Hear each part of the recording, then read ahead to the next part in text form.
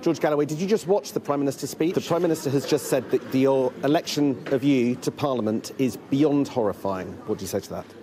I want you to address some of the specifics that the Prime Minister said about you this evening. He said that you backed Hezbollah. Is that true? Prime Minister is saying a lot of people have just watched what the Prime Minister said. This is your opportunity to respond to what he said. Well, he says that there are forces here at home trying to tear us apart. Because in the light of the Prime Minister's statement... Don't keep telling me about the Prime Minister as if he was Moses. Do you not respect the Prime Minister? Do I respect the Prime Minister? I despise the Prime Minister.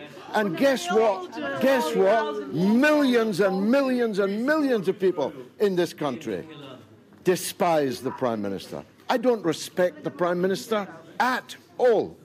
The Prime Minister referenced that intimidation in his address on the steps of... to the Prime Minister as if that's supposed to impress me.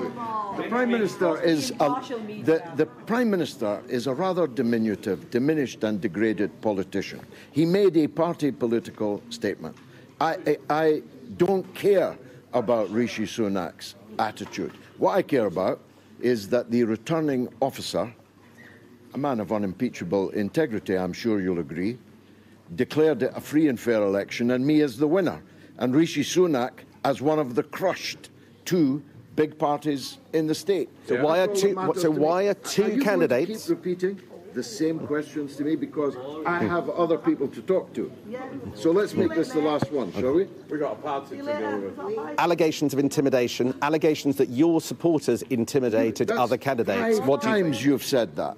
The returning officer declared it last night. You were there as a free and fair election, and me as the winner. And the Electoral Commission today have said that they're going to look and talk to the parties. You have to just suck it up.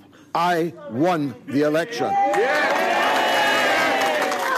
George Galloway, thank you very much indeed.